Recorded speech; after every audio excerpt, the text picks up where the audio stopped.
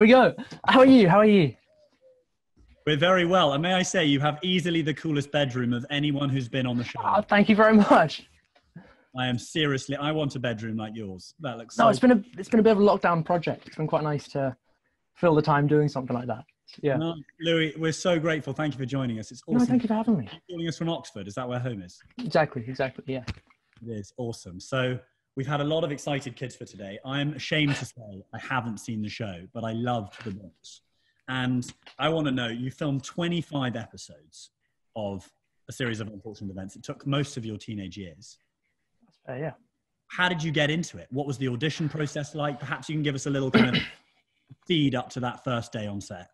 So yeah, it was quite a surreal process, I think. So I did an audition for it it must have been November. And then it was another 5 months or so before I heard anything for a second audition. I was told I was driving, well, my mum was driving me, obviously, somewhere on a Saturday morning. And we got an email from my agent saying they want to fly you out to LA for the second audition on Tuesday. So I had the sudden sort of whirlwind few days trying to figure out how to possibly do that, getting time off school and all that. Ended up going and I mean, as much as anything, I thought it was a great experience, a great chance to see a new city. I didn't really necessarily know anything would come of it. Yeah, and then I suppose the audition went quite well. And it was a few months till you were on set, or quite a short period of time. It was another few months. Yeah, yeah. I can't remember quite how long actually, but it was definitely a while. I remember my first day on set. I was just absolutely petrified. I think they kindly did the sort of easier scenes first, which was nice. But it was just from going from having done practically nothing before and being a very average teenager to being an equally average teenager in a very surreal environment. Louis, what is the audition process like? Run us through an audition. So you're usually sent some what we call sides. So that's a few pages of a script. A few days before, maybe a week before, and you rock up, and it's usually a sort of 10-minute slot. You maybe do the scenes twice, perhaps, with a casting director in the room who's filming it. And then they take that tape and show it to the necessary people, and yeah, I suppose some magic happens behind the scenes. It's beyond me. Amazing. And I imagine the sets must have been incredible. I mean, such a story like filled with mystery and drama and kind of ridiculous abstract stuff. What was it like being on set? Really remarkable, actually. I think my favourite parts of filming it were definitely walking onto a new set each time. What I think a lot of people don't realise is that they built pretty much everything you see. I think a lot of people assume it was green screen, but we had fantastic set designers and builders that would sort of work around the clock to produce these insane structures. So we were very lucky with that. Nice. So at this point, you're a nervy early teenager. How old were you? 14. 14. You're 14 years old. We've got people watching who are 14 years old. And you start, it's day one. What are your top tips for all those actors out there who get a bit nervous? Oh, I'm still very bad at getting nervous. Genuinely, if I walk into a new set or I'm doing an audition, I still get sort of terribly nervous. I suppose take some deep breaths is all the classic stuff. Yeah, it's trying. I guess it's just trying to enjoy it really, and ground yourself in the fact that it is, yes, a very strange experience, but it's also one that you're very lucky to be having. And take a moment to look around and enjoy the fact you're doing it. You were acting alongside some pretty famous people, Neil Patrick Harris being one of them. Did you have a sense of imposter syndrome? Absolutely, absolutely, definitely. But I'm not sure that ever really goes away as an actor. I think that you're constantly probably feeling out of place with what you're doing, which is part of the joy of it, I think. I think it's not something that goes away as a human being. Maybe. As a fully middle-aged man now, the imposter syndrome does not go anywhere. So if you're a kid out there watching, or frankly to you, Louis, don't worry about it. Good. So let's go back. So we're gonna come more onto the show and the series and talk a little bit about the new Hulu miniseries that you've just done, which is epic, by the way. Thank you. Were you always into acting? How did you get into acting? Were you in school plays? How did that work? Yeah, I think when I was sort of 6, maybe I started doing it just for fun. I think my mum thought it would build confidence, or it's quite a good exercise. So I started in a sort of local theatre group, just messing about, really, meet new people and have fun. And I sort of kept doing that on the weekends until I was, well, probably 13. And then a director for an opera came in to audition some people. And it was the first audition I'd ever done, or that had ever been through this theatre group. And I think I just got very lucky. So I did that, and then it was a fantastic experience, actually. I'm still in touch with a lot of the people I did that with. And then got an agent through that, and just auditioned since. And then I mean, there are lots of kids, 13, 14 listening out there. How did you combine school and your profession? So that's a real challenge, actually. So you'll have on-set shooters most of the time. So in between setups, so to shoot a scene, you have to shoot from multiple different angles and change the lighting and move the cameras, and that usually takes around 20 minutes. So at least in Canada, where it films, you'd be rushed off to a separate schoolroom, sort of try and write a third of an essay in 20 minutes, or do half a math test, and then be rushed back onto set for another sort of hour of filming, and then another 20 minutes of schooling. So it gets quite intense, but I think it suited me learning that way. I think it was quite nice to not just be focused on one thing or the other. I guess there's a kind of flexibility to it, isn't it? Which must be quite attractive. But do you look back now, you're 18, and think, yeah, I'm really glad I worked hard. School was really valuable. Or do you think, oh, I could have done things a bit differently or tried harder in that through my filming time? I did try and work as hard as I could, really, through that schooling experience. I was very lucky to have a really fantastic tutor, particularly up to GCSEs. Particularly now I'm applying to universities. I'm still doing all of that. That's going to be my next question, which is what next? You're leaving school now. What's the plan? Are you great guns towards an Oscar, or are you going to go a little bit of education is what I want? I'm very much at crossroads at the moment. I think a lot of my plans have been slightly, rocked by coronavirus. I was planning on having a gap year and hopefully giving acting a bit of another go through that. I do think education is important in general. Just having more life experience as much as anything else is never a bad thing. So I definitely do want to go to university at some point and study more and develop as a human being. So I'm not sure. I think a gap year would be the next thing, but I'm actually writing to university at the moment and thinking of maybe seeing if I can start next year instead of a year off, just if it's unrealistic to be doing anything this next year. Well, with an educationalist hat on, I think you'll have a great chance in clearing, because actually, perfect, yeah. People are gonna be struggling for university places, but there's going to be loads of dropouts. So you're in there. Get to university. Fingers crossed. I hope so. Louis, can I ask, before we get on to more acting questions, there's a question I hear, which is, how does it feel like to walk down the red carpet? It's very, very surreal. I've only done it sort of 3 times for different series of a series of unfortunate events. But there's really nothing quite like it. You sort of almost forget what's going on around you, and it's this sort of flashing lights and people shouting your name to try and get you to look in a certain direction, and then being dragged it's very strange. When people say it's tough to be grounded, do you think that's true? Is it tough to stay grounded, or is it just people are doing a bad job of it when they get too upset? No, I think particularly those sort of, I think a lot of the time there's this image of actors having this constantly glamorous life of red carpets and press and all of that stuff. And yes, there's probably 2 weeks every time something drops that you are being whisked to red carpets and having that more cliched actory experience.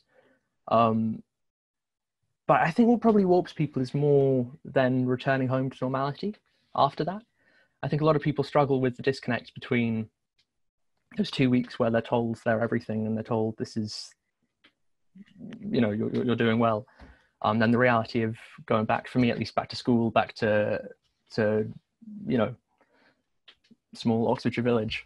So I think being aware of that shift, I hope, keeps people grounded. I hope I can stay grounded. But I think you seem to be not struggling at all. You seem like an incredibly grounded. Oh, well, thank you.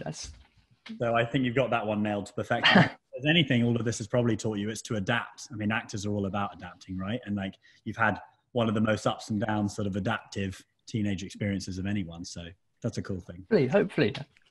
Yeah. It's a useful skill, definitely. We've got some diehard fans with specific questions out there. So fantastic. Forgive me on this, but people want to know a bit about Olaf and the twins and like what that dynamic was like on set. Who were the close friends of yours out there?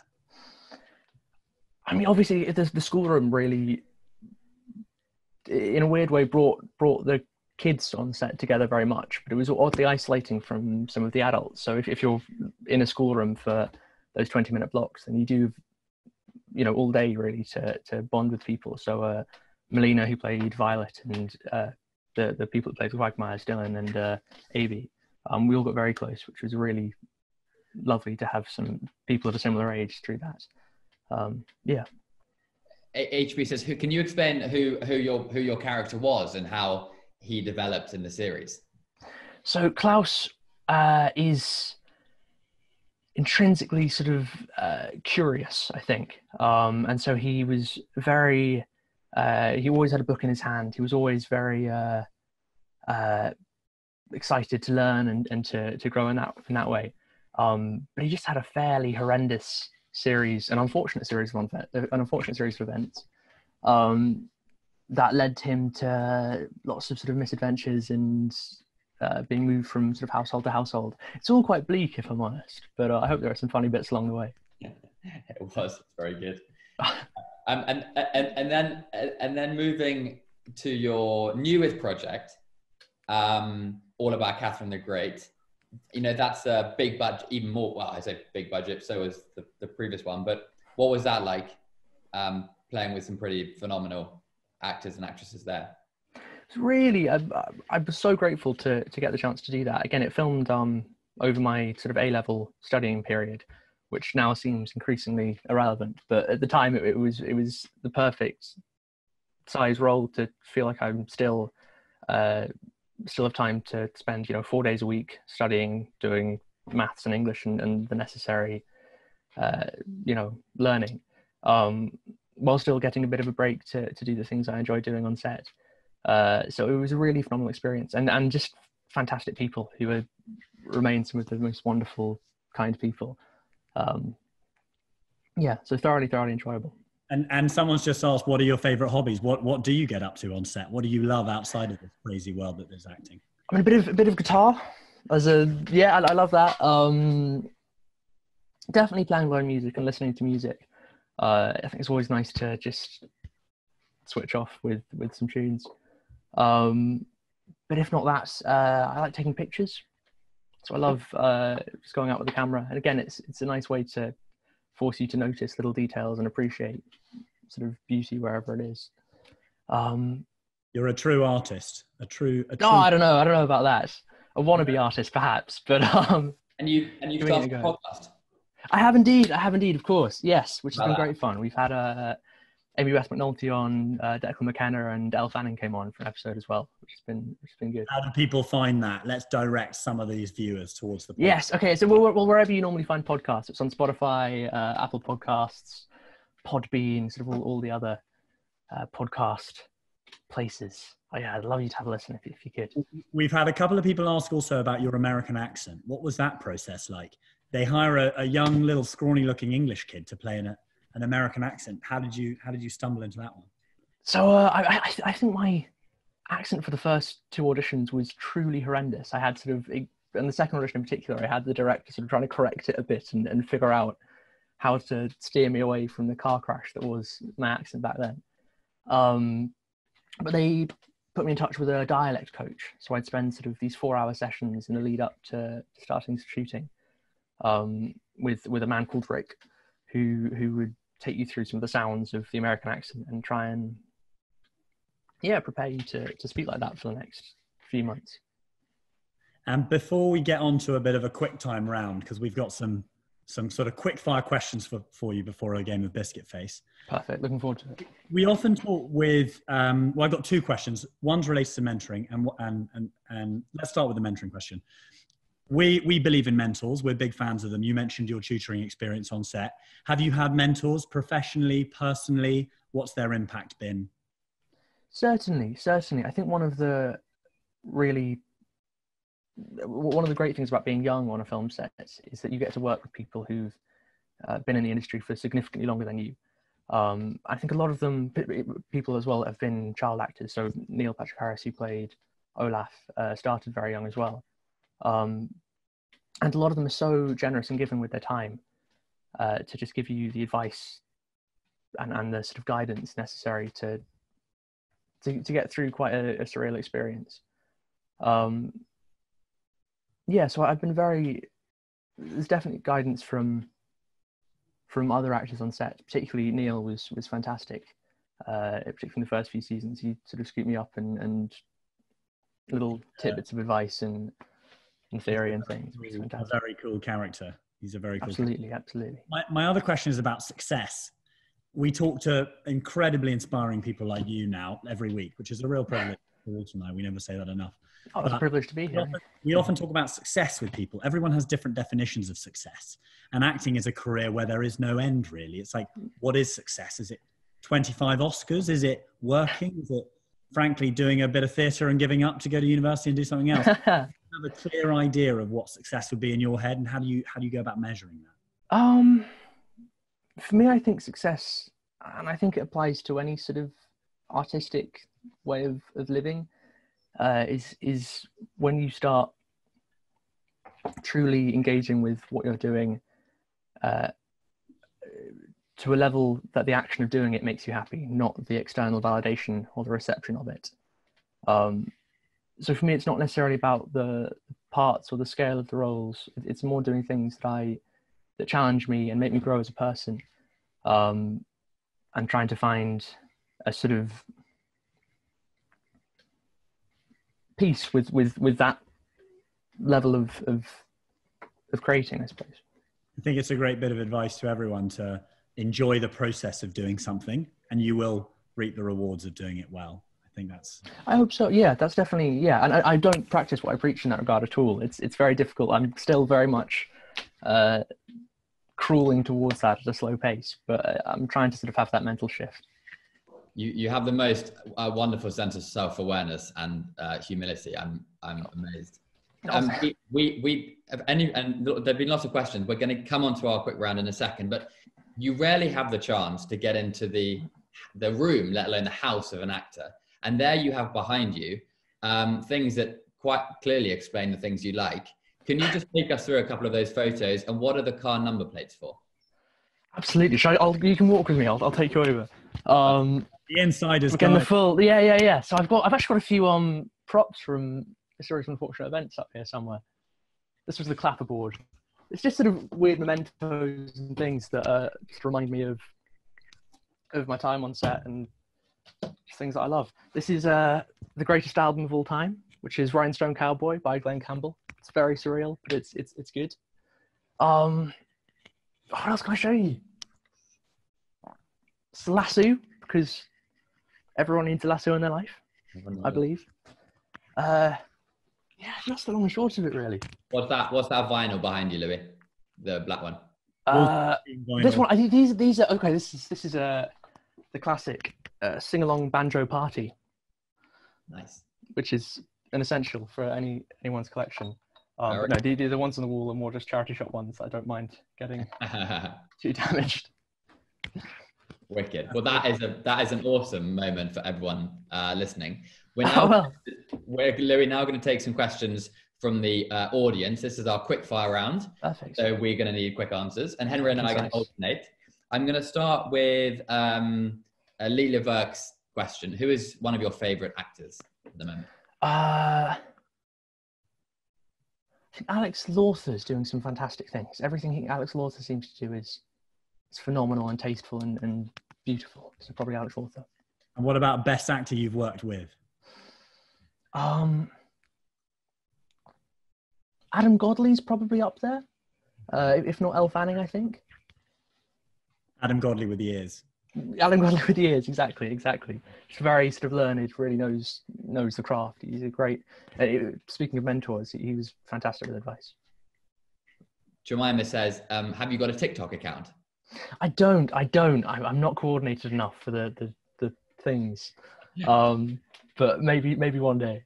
We know you're friends with our previous guest, Bash Croft. Indeed. Who is very seriously into TikTok. So I think he's laid down a marker there.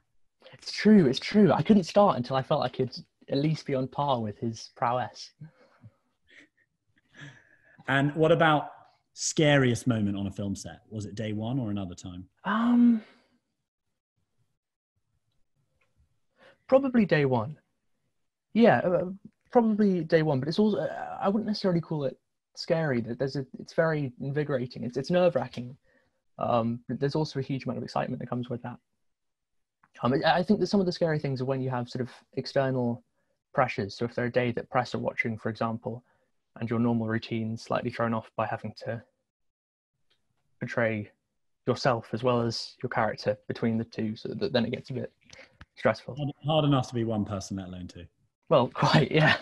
That's a great answer, Louis. A dream role. We asked Bash this, and we asked Alf Enoch last week. What would be your dream role if you could choose one? I think any Black Mirror would be phenomenal. I love everything Charlie Brooker writes. I think that would be my dream. Awesome. I think it's time to play some Biscuit Face. Perfect. I'm excited. I was watching Bash Crofts, and do we need to explain the rules or not? I've actually played it before. I have. We call it the After Eight games. We do it with After Eights. But for you right here on our leaderboard. Perfect. How did Bash do? Bash actually did very well. 13 seconds. 13 seconds. He had an unbelievable record on Wednesday from Alex Wright, who's an entrepreneur, who got 5.6 seconds with a hobnob. He's a machine with a hobnob as well. That's further art. There's pressure. Digestive.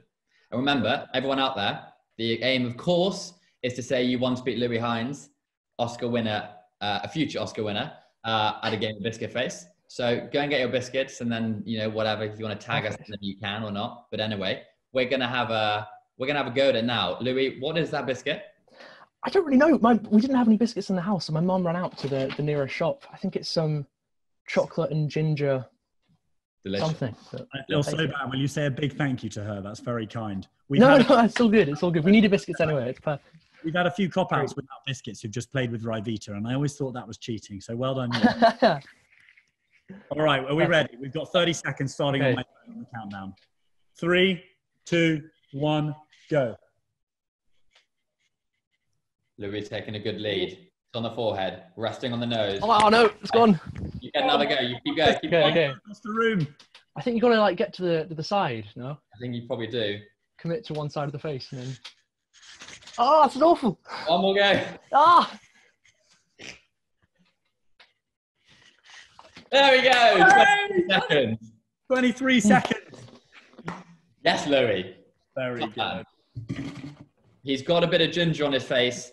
Funnily enough, Rupert Bassett says, "Can we please play the game because the chocolate on my biscuit has melted?"